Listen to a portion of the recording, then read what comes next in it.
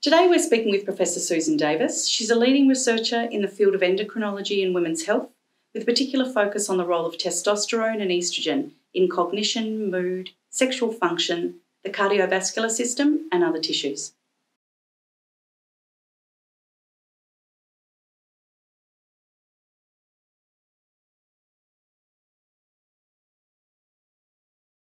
Surprisingly, testosterone prescription for women is quite widespread, not just in Australia but all over the world.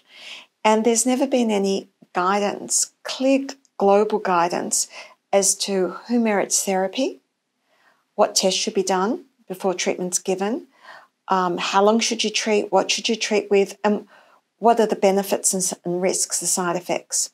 So the global position statement was supported by major societies around the world. The International Menopause Society led it, and it was supported by the Royal College of ONG from UK, Endocrine Society, American College of ONG, and so on and so forth.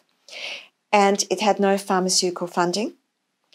And we met together in Berlin and had a day workshop. And from this, we developed this position statement that's been signed off by over 11 international societies and been made available in 14 languages. And it's on the International Menopause Society website for anybody to access, and was published in 4 journals. And so it's important because it is a harmonised international guidance. So what we're recommending for doctors in Australia is the same that's being recommended in Europe, America, South America. And it is a very clear guideline for people to practice in.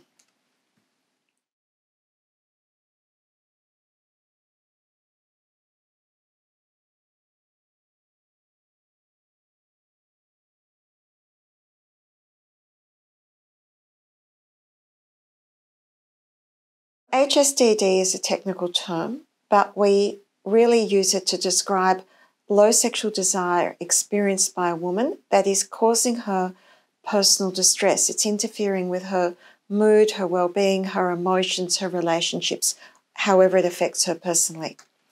Now, this is a diagnosis that is made after excluding other causative factors. So, patient comes to see me, she's come to see me because of low desire. My job is to work out, is this an independent entity, or is this a consequence of a bad relationship, sexual discomfort, so therefore sexual aversion? Is she depressed, anxious, personal stress? Is there a history of physical, sexual or emotional abuse? What is causing the problem? And the other very important thing is it recent or is it lifelong? I mean, if it's lifelong, that a woman's never had sexual interest and never had arousal or orgasm, you are not going to fix this by giving her a medication. This requires psychotherapy, etc., and sorting out all the issues. So it's really important to do a full medical history, sexual history, psychosocial history, and indeed an examination to work out, is there any other cause? And if no other clear cause is found, then we would then distinguish the woman as having low desire with distress that's independent of other factors. With a caveat, women will often present with a relationship issue, and the detective work is trying to ascertain how much of the relationship issue is a consequence of the change in the woman, causing disharmony in the relationship rather than the relationship being the primary problem. So there's a lot of things to unpick, isn't there, in this consultation? It can be a complex consultation, depends how insightful the particular patient is. And so often in the context of general practice, if the woman brings this up, or in fact I would suggest with all postmenopausal women, the question should be asked, are you sexually active? Do you have any sexual concerns? Is this something you would like to talk about? So introduce the topic. If this opens Pandora's box, then say, well, I can see this is important for you. I would like you to come back and talk to me with a longer consultation and make the time to talk about it properly. Because it's quite common for women to not bring up conditions like this, really personal conditions, but if asked, they will provide information. I think that's probably quite common, isn't it? So we know that from our study in Australia, 1 in 3 women at midlife experiences low desire associated with distress. Not necessarily HSDD, because there may be other causative factors. But it is really important in a consultation to ask the question. And you can, as I say, use very open-ended questions. The first would be, are you sexually active? And are you concerned about that? Do you have any concerns? Now, I would like to highlight that if a woman says, no, I'm not, that's not the end of the conversation, because she may not be sexually active because she has low desire and would love to talk to you about it. But if you don't ask her the question, she's not going to. The second thing would be, don't assume because a woman doesn't have a partner, she's not experiencing this. A lot of older women have casual partners, so you may not know about them. She may tell you she's unpartnered, or she may wish to be partnered, and this is a problem. And then the third thing is, just because a woman's older, do not assume it's not an issue. 15% of women aged 65 to 80 experience low desire with stress, and you should ask them the same questions.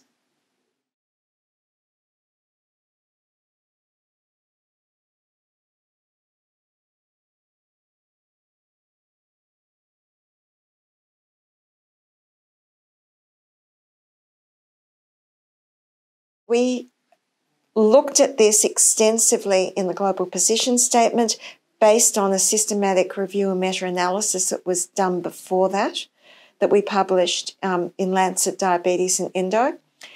And it showed very clearly that the benefit based on evidence available to date is limited to postmenopausal women experiencing HSDD. It has not been shown to be effective for premenopausal women. Subsequent large studies may indeed show that to be the case, but the available evidence is not there. And it is not of benefit for any other condition or to prevent any other disease or condition. So it shouldn't be prescribed for depression. It shouldn't be prescribed to prevent breast cancer, although some people are doing this. It is only been shown to be useful for low desire with distress.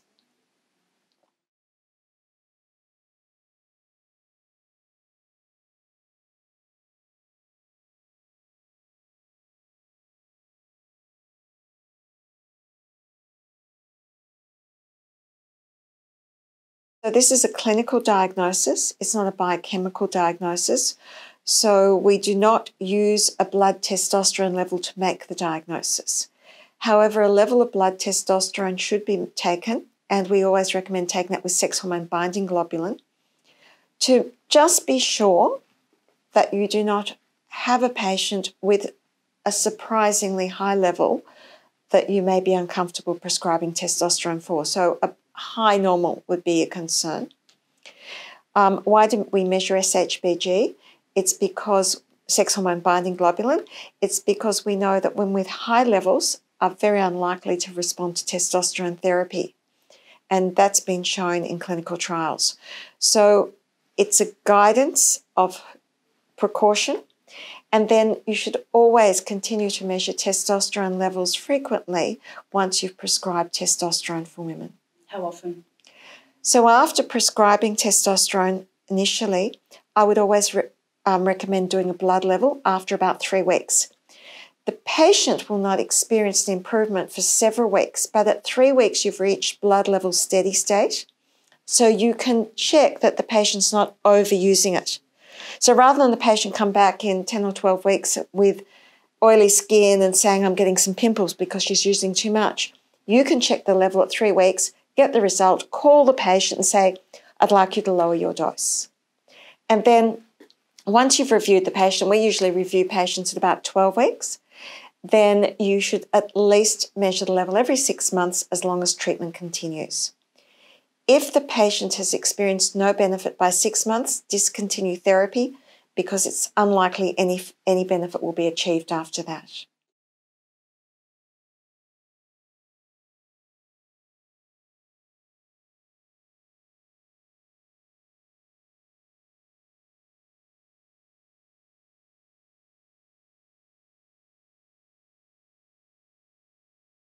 There's no limit as to how long a woman may continue to use testosterone therapy. But the critical issue is that you don't just prescribe a whole lot of repeat prescriptions and the woman goes off to the sunset. As long as she is continuing to use the testosterone, you must continue to review her both clinically and biochemically.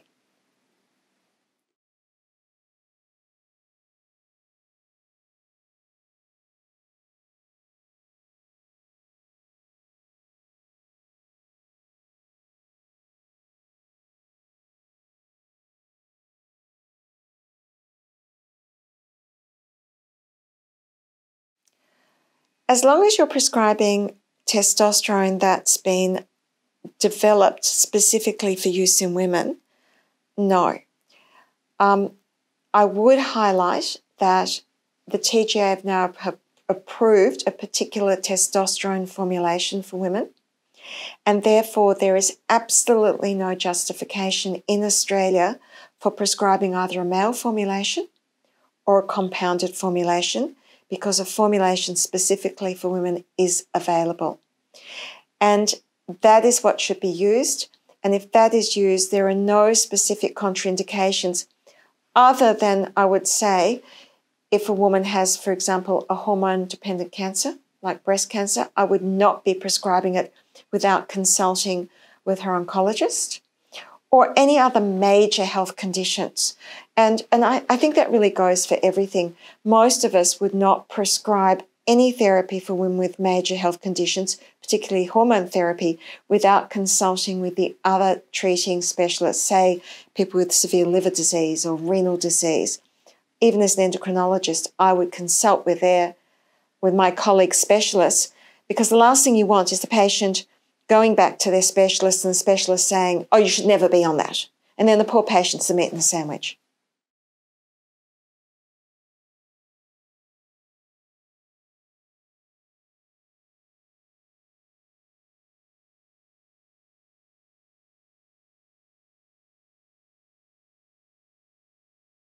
Although estrogen drops precipitously at menopause, it is not the cause of HSDD. What you need to consider for your patients is whether they've got vaginal atrophy symptoms causing them withdrawal from sexual function or loss of interest in sex, and treat the vaginal atrophy symptoms with estrogen. If women are having hot flushes, night sweats, anxiety, mood disturbances, sleep deprivation, treat that with estrogen.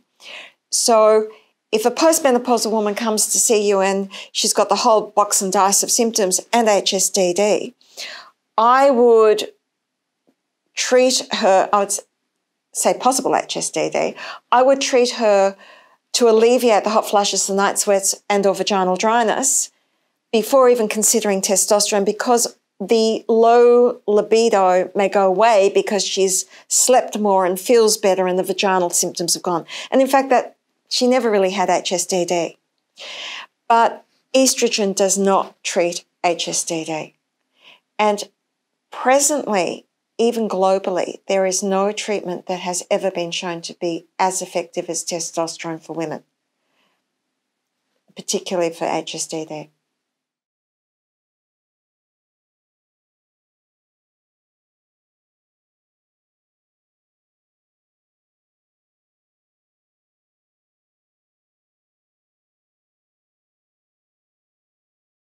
There is now an approved TGA product for testosterone for women.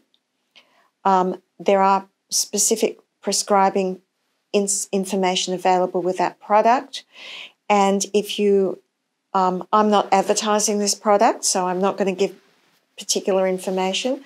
But if you use the specified guidelines that will be provided by the TGA, it's prescribed, you check the blood levels in 3 weeks, you review the patient at 12 weeks. Why 12 weeks?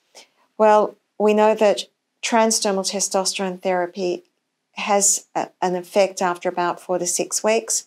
I used to bring patients back at 4 to 6 weeks, and then they'd say, oh, my partner's been unwell, or the dog died, or something else has happened, so I don't really know if I'm feeling better, or, my mother-in-law's been really sick. And so I leave it for 12 weeks because if there have been any intervening complications in the person's life, it gives them a fairly reasonable time to ascertain whether they feel that there's been a benefit. There's no blood test that's going to tell you it's a benefit. The benefit is determined by the woman. And then people sort of worry about, oh, but women will be using it if they don't need it. I can tell you, women will tell you if it's not working, and women do not want to take a therapy that doesn't work. So I can assure you that women will lead you through the benefits or the side effects if they're using too much.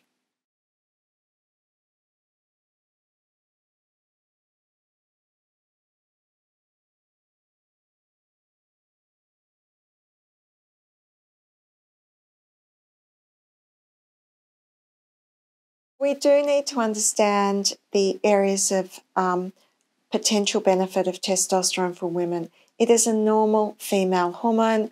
The levels decline with age. We don't really understand exactly why, but we need to understand whether there is or is not a benefit for things like bone health. We also need to understand whether there may be a benefit for premenopausal women in the late reproductive years. So we have shown that testosterone levels decline by about 25% between the ages of 20 and 40. There is some evidence to suggest that testosterone may improve fertility in women that are poor responders to infertility treatments. It is being incorporated into some IVF programs, but not strongly evidence-based. What is the role of replacement in women with early menopause? And then to really confuse people, we have found in our more recent studies that women over the age of 70 have testosterone levels similar to 20-year-olds. And that's from blood levels down in 7,000 women aged 70 to 94. So there seems to be a decline with age before menopause, a flattening of the curve across menopause, and then from about the age of 65 onwards, an increase. And we don't know why, and we don't know if there may be a survival advantage for older women having higher testosterone.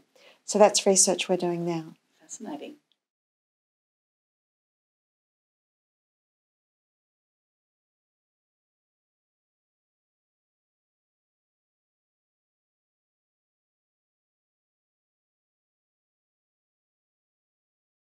If your patient doesn't talk about sexual function, when you're doing a well woman's health check, because I know many women go and have annual blood tests and they have their pap smears, although it's every 5 years, or they might come for a breast check, just bring into the conversation, so are you sexually active? Ask them about vaginal dryness.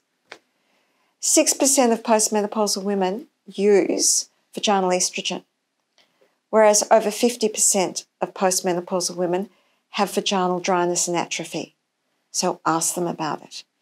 Ask them if they have any sexual concerns, and if they close the topic down, fine, you've done your bit. But if they open up the topic, then give them the chance to talk about their concerns. Great. Thanks so much, Sue. Thank you.